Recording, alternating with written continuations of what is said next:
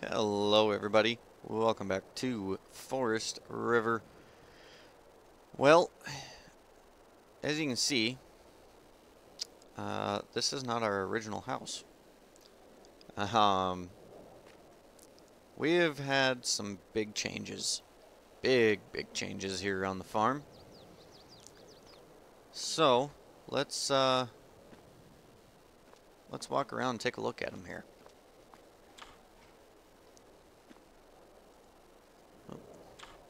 So, we tore down the old house, built ourselves a brand new house.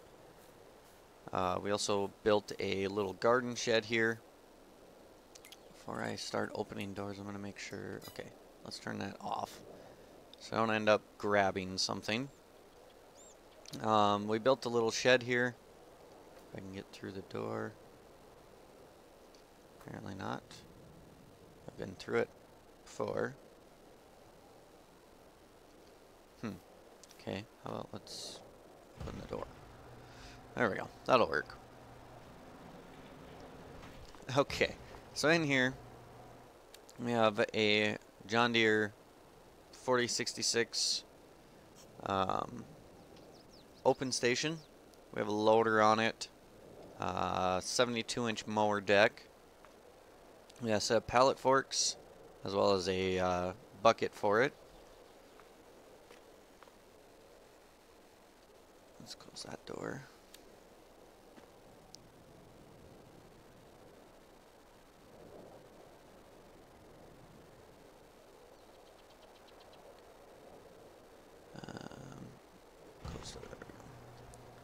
We have a box blade for it here for blading the yard. We got old wagon wheel. If we run over here, we got an old tractor, old plow, old wagon, and American flag here. If we come around, I guess we can open the garage door here quick. Enter the code.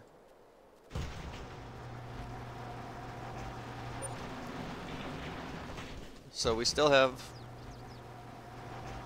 our original Dodge pickup that we came here with, but we also bought this 2021 Ford F350 6.7 Power Stroke. It's a crew cab long box, and we do have the gooseneck in it as well, so we can use this for towing, things of that sort. We did move our 3 original bins. As you guys can see, here are the 3 bins. Here's our old Westfield conveyor. I guess unload auger, I should say. And then we put up 3 hopper bins right here. And then if we go around the back side, we've got a 24-foot Demco header trailer with a Suncut 876 sunflower header on it.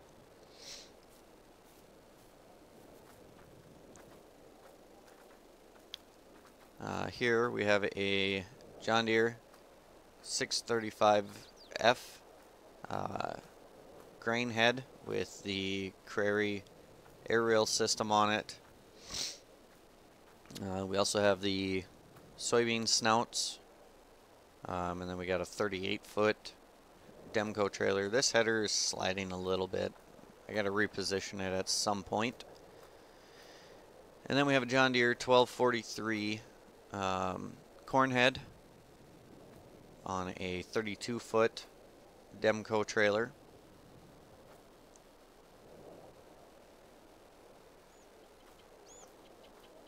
Oh, my keyboard's acting up. Grandma and Grandpa decided to tear down their house, and they bought a house in town. So over here we put up 2 bale storage buildings, And then we've got our John Deere 1275 hay wagon. This is auto loading, so oh, our garbage can tipped over.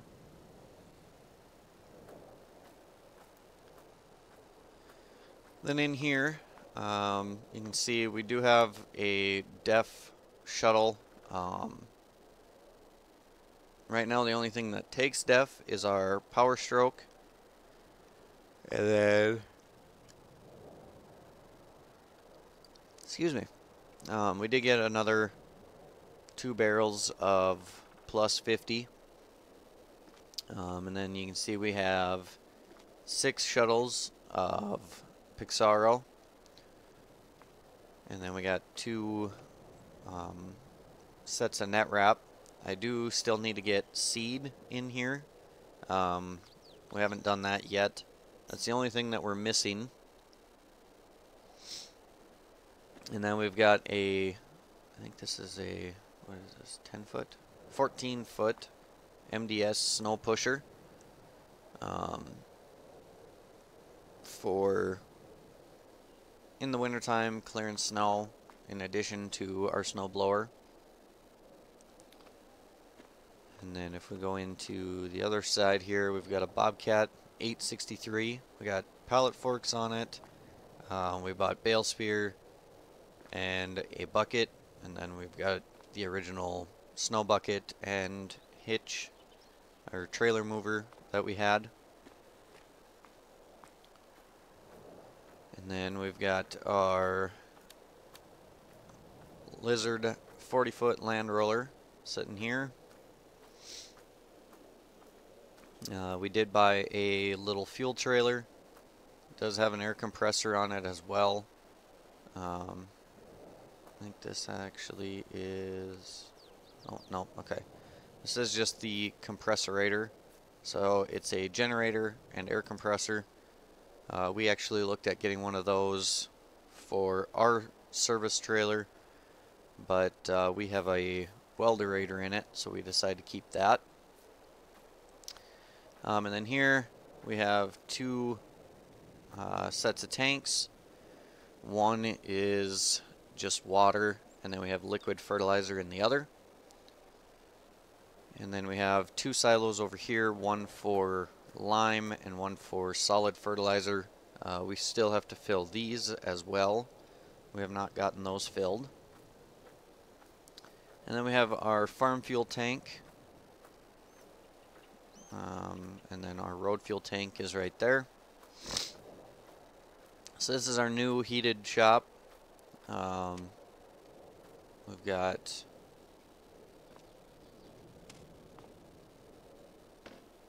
nice little office space here.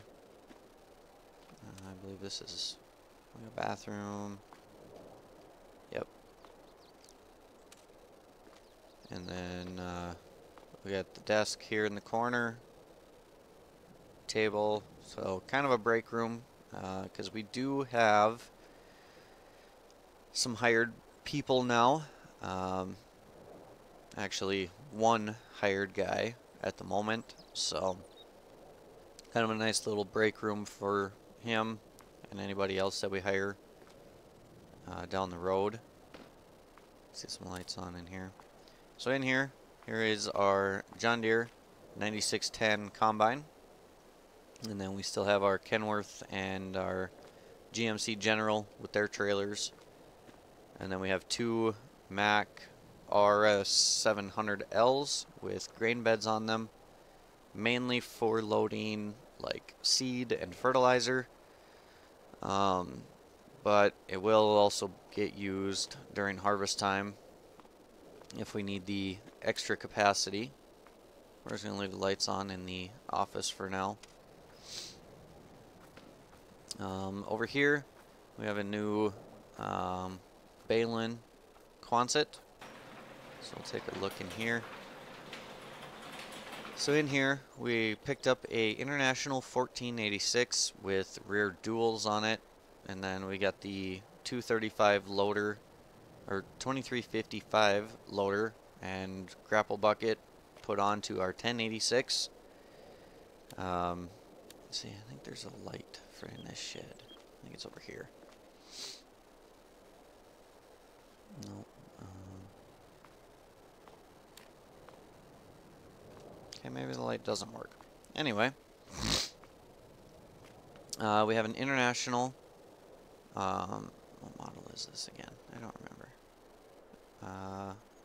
1590 conditioner. We got a Supreme 900T feed mixer. John Deere. What is this? I think it's a 3955. Yes, 3955 chopper. A Meyer RT120 forage box, and then we've got the Vermeer BPX 9010 processor, and then the Vermeer TD 190 tedder, the VR 1224 Vermeer rake, and then the New Holland 658 baler. So this is kind of all of our cattle equipment in this shed. And if we come over here, we have a 4-bay commodity building. Beside it, we have the Teagle Tomahawk C120. This is a newer one. I think this is by JHHG Modding. He has this, and then I think there's one other Teagle brand thing. Thought I'd give this one a try once instead of just the oversized hay buster that we always use. And then we got the International 595 manure spreader.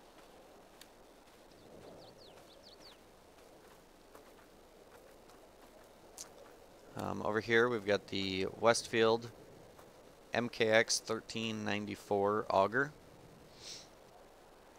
and then our PJ trailer there, and then we bought this Exus stock trailer, and then we have 2 more of our bins right here.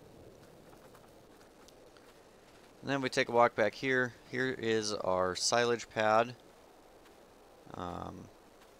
right there, and then here's our monoslope cattle barn.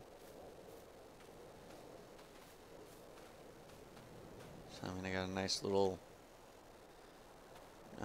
track through to feed, or to come in and bring cows in, or scoop out manure, whatever we may need to get in there for. And then, last but not least, we'll open up our shed here. So we picked up a John Deere 8400 with rear duals. It is a front wheel assist. And then our 4850 still needs to go in. It is going to get a loader. Wow, loader. Apparently English is hard this morning. It is going to get a loader, so that way in the wintertime we can put the snowblower on the back, and then on the loader we can put that snow pusher. And then we picked up this Mobility 1000 fertilizer spreader, a Versatile 935 4-wheel drive. So this is kind of our big dog here. Here we've got another Mack RS 700L. This has a flatbed on it with the fiber dash chemical mixing and the water tank, so we will be using this for spraying. Then we picked up a Kilbros, what is this, 1600 grain cart, so we will be putting that to work. And then we got a another Mack flatbed, if I can get around it here, with a tank pump. This is for liquid fertilizer, so this will be for tending to our planter. And then we've got the Best Way Field Pro 1200 sprayer, and then stuck on the hitch here. we've got the Kinsey 3600 16 row. So we didn't go super huge on planter or seeder or really any of our equipment. We got the what is this? SDX 30 air seeder with the 2300 cart. So I mean, we upgraded, but we didn't go over the top on it, and we actually didn't buy really anything actually. If we go and look at purchased items, we bought our utility tractor, we bought the skid steer, we bought the power stroke, we bought all the attachments for the utility tractor and skid steer. We bought the grapple and the loader for the the International 1086. We bought the fuel trailer. We bought the snow pusher. So I mean, we bought a few things, but most of it is on the lease program. So we did that. We did also lease some more land. So 28, 40, and 41 are hay fields now for feeding our cattle. And then we had 39, 60, and 59 already. And then we leased 24, 25, 26, 27, 43. We're still dealing on 23 here and 22. Haven't fully gotten the deal made, but we are working on it. And then we leased field 37 and field 33. So we have picked up quite a bit of land. I have not decided what crops we're going to put in yet. I'm kind of thinking, where is our crop calendar? Here we go. So I'm thinking we're going to put some sunflowers in this year. So I'm thinking corn, sunflowers, soybeans. And once it saves, we can look at other things. So I'm thinking, I haven't decided, do we want to do wheat? So wheat's 29. So I think we'll do oats, sunflowers, soybeans, and corn. Those are going to be our 4 crops. But we just got to figure out, well, we got to finalize the deal here on 22 and 23. And then we'll start deciding kind of how we want to do things, because we are going to also put in extra corn so that way we can chop it for silage. So we want to have everything set and ready. And then once we start getting some hay and some straw made, we're going to, let's see here, let's go back. What we're going to do is we're going to have the first 2 here of straw, and then these 2 here of hay. So then we've got a decent amount ground up for them, and then we can just come back here. We'll load up some straw and some grass, and then we'll drive over towards the barn to go feed, and we'll come in and grab some silage. So yeah, that is our farm now. A lot of changes made. I think this is kind of the biggest that this yard's gonna get. It might get some more bins added maybe at some point, but that's gonna be about it. that's kind of just the max of this yard. There's really not much more that we can expand because we are kind of at the edge of the yard here, so I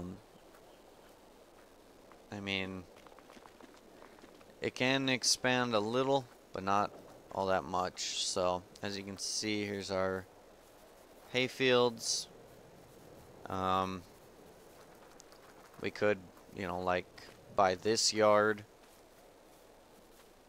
There is a nice grass area back in here.